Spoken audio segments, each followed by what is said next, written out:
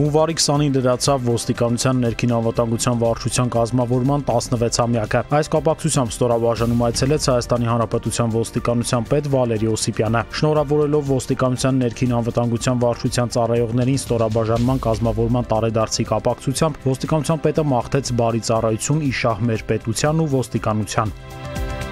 Վալերի Օսիպյանը վարչության կազմավորման տարեդարձի առթիվ եւ ծառայողական պարտականությունները բարեխիղճ կատարելու համար ներքին անվտանգության վարչության պետին եւ մի շարք ծառայողների պարգևատրեց մեդալներով, կրծքանշաններով ու պատվոգրերով։ Ոստիկանության պետը հույս հայտնեց, որ պարգևներն ավելի կպարտավորեցնեն ծառայողներին իրականացնելու արդյունավետ ծառայություն։ Ներքին անվտանգության վարչությունը Հայաստանի Հանրապետության ոստիկանության պետի հրամանով ստեղծվել է 2003 թվականի հունվարի 20-ին։ Ունի 3 բաժին՝ ծառայողական քննությունների, օպերատիվ ապահովման եւ հաշվառման ու վերլուծության։ Վարչության թիվ 1 խնդիրը ոստիկանության համակարգում կարգապահությանն ու օրինականության ապահովմանն ուղղված ներքին վերահսկողությունն է։